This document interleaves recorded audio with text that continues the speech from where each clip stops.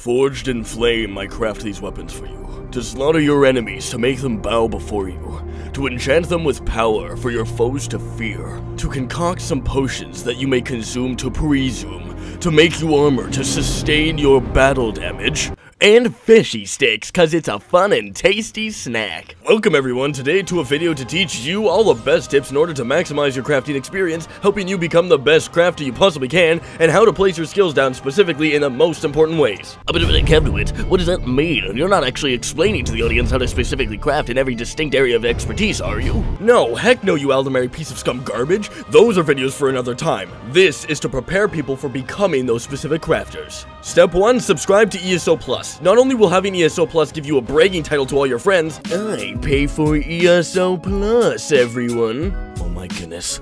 I have now met the richest man alive. It gives you access to the crafting bag, which allows you to carry an unlimited amount of all the crafting resources forever. All the crafting materials you pick up, the stuff you deconstruct, and the bait for fishing is all stored within the crafting bag. On top of this, you will receive a 10% speed boost on research time and 10% more experience from deconstructing equipment and glyphs. Step 2, loot everything. Yes, basic, but literally what you need to do. Picking up all the crafting materials you see will just continue to stack up in your bag. Grabbing butterflies and insects is also important as well, as they will occasionally contain poison-making materials. Also, don't focus on just resources out in the wild. Loot barrels, dressers, nightstands, and all those kinds of containers. Dwemer containers are also important to check because they have the chance to contain Dwemer crafting motifs. Lots of backpacks and furniture will also have a motive drop chance as well. Looting everything may take a while, which means that you're going to want to focus on step 3, which is rapid maneuvers. Once you finally hit level 10 and arrive in Cyrodiil, finally, I will become a level 10 PvP master. And you've completed the intro quest, you'll level up to level 2 in the Alliance War skill line, which contains a skill called Rapid Maneuver, also known as Extreme Sonic Skills. You can now rush from material to material without having to worry about slowing down. Step 4, get on the material searching nerd glass and acquire the Keen Eyes skill. This skill puts a beacon on every single crafting resource found out in the wild, essentially helping speed up things even more. Alchemy mats can be difficult to find, especially the good ones like Columbine, so putting 3 in alchemy would be smart, and at least 1 into the rest. Although you might think you are a master looker, I can see! I can collect resources. It wouldn't hurt to throw some skill points into Keen Eyes if you have a few to spare, which brings us to our next step, step 5, skill points. Get out into that world and gather up as many skill points as you can. Doing the main quest line is one of the best ways to get lots of skill points. You're also going to want to hunt down sky shards for skill points, in which I'd recommend the add-on sky shards, which will mark them all on the map for you. Trust me, you're going to need a lot of skill points when becoming a master crafter. At the minimum, you're going to need at least 95 skill points to put all of the crafting skills on one character. This includes the passive for research times, which you can recover when you become a 9-trait crafter and everything. If you get all of the passives, you're going to need 140 skill points. The minimum skills to have when becoming a master crafter are as follows. In all of the equipment skill lines, put 9 points into level, 3 into extraction, 4 into research, and 3 into improvement.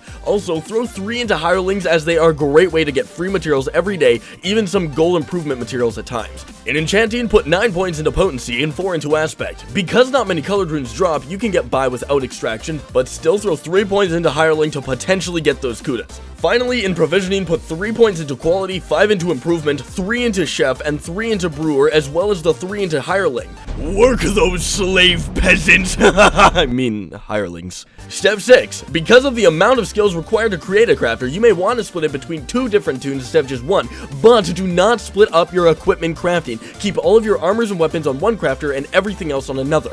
Reason being, getting all of the motifs on one character is much smarter than getting them all on 2 separate characters. Step 7. Always research. Oh my goodness, I cannot stress this one enough. Researching is the most important thing to jump on right away. The 8th and 9th traits in each section, assuming you've got the skill points to speed up research, will take up to 2 months to research. Researching every single trait for a single piece of equipment takes 86 days. So remember to have that beautiful triple skill to get more than one thing researching at a time. Plus, clothing is combined with medium and light armor, so get researching on that right away. Fregland didn't start researching, look where he is now. You're an uneducated example, Fregland. Step 8. On the topic of researching, seek help from a master crafter. Honestly, most master crafters will not mind you asking for a researchable piece of armor or weapon from them. Obtain those items a few days before the research slot opens so that you actually have the instant you can research them. Second, actually provide materials for the research. Send over all of the crafting resources as well as the trade items such as sapphires for divines just to help out your crafter in making your gear. Finally, tip your crafter. Honestly, it goes a long way to send a couple hundred gold for the work they do for you. And here you are, Master Crafter. For all of the items you have crafted me in the Nernhone trait, a shiny piece of gold. Step 9. Research the important traits first. The more important ones to research would include divines and infused for armor, and sharpened and precise for weapons. Seeking guidance on Master Crafters' top crafted items for builds would be smart just to look at what traits they actually use for the most popular builds. Step 10.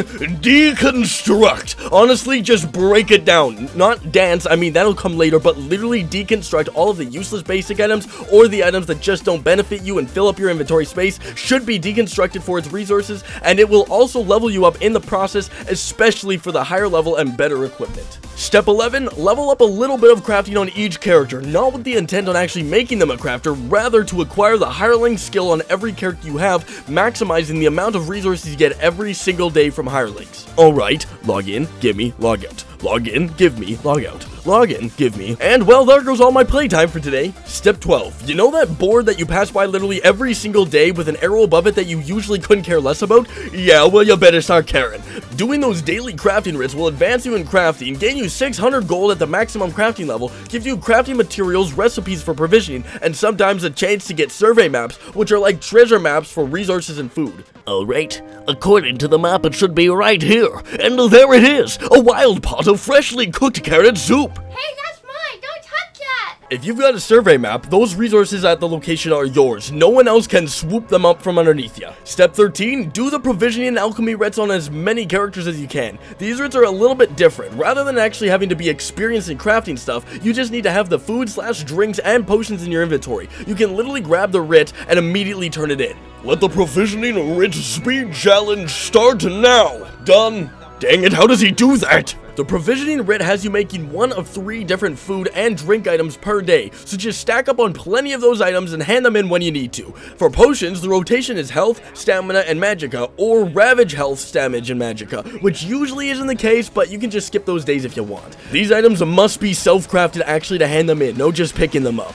Step 14. Make sure you do provisioning writs at different levels. For example, if you've got improvement level 1, you're gonna get level 1 recipes, but if you're at improvement 6, well, you're gonna get level 6 recipes. You can literally tailor the rewards you gain for different characters so that you can get recipes of each level. This allows you to add many new recipes to your cookbook and the chance to get lower level tri-stat food and drink recipes, which can be sold for a lot of gold at a guild store. And voila, your food is complete. You expect me to pay 50,000 gold for a steak?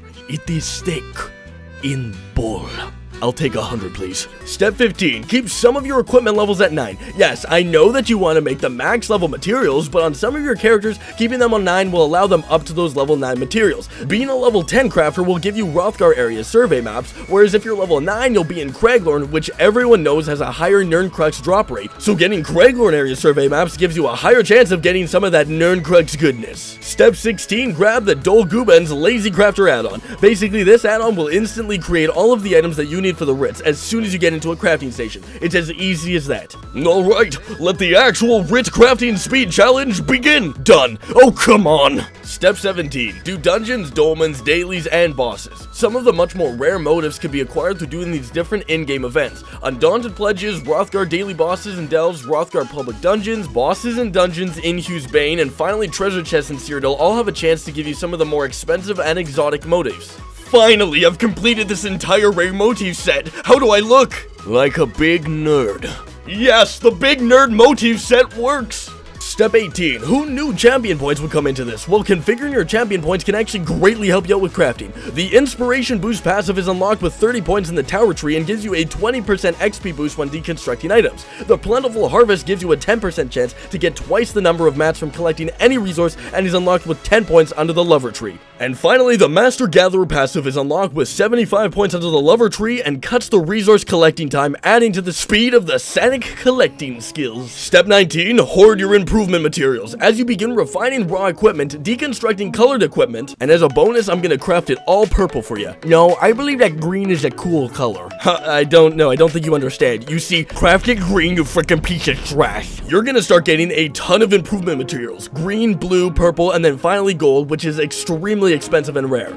Green and blue are pretty casual, and as a crafter, feel free to just throw green and blue on the armor you craft for people. But once you get to purple, definitely raise the price a little bit, and if people ask for gold, do not do it. The gold improvement material is literally worth at least 5,000 gold a piece, and you need 8 in order to craft 1 piece of armor with it. A full set of armor requires 56 pieces of improvement materials, so hoard them because you're gonna need a lot of materials to improve your armor. Step 20, get those Rothgar provisioning quests finished. Yes, I know that you have to look at a filthy, garbage-looking orc right in the eye for a couple seconds, but believe me when I tell you that these quests are definitely a great idea for those wanting to get some insanely good recipes right off the bat. Because this is auto-scaling food, this allows you to use the same food, which is good food as well, all the way from level 1 to 50. The first 3 quest recipes are okay, giving health boost and recovery to either one of the 3 attributes, but the 4th quest gives you Zorga's Smoked Bear Haunch, which gives you a boost to health and try recovery, giving you a boost to each of the 3 attributes all in one. This is a very popular piece of food for PvP players to use who will actively seek to purchase it on the guild store. And now for step 21,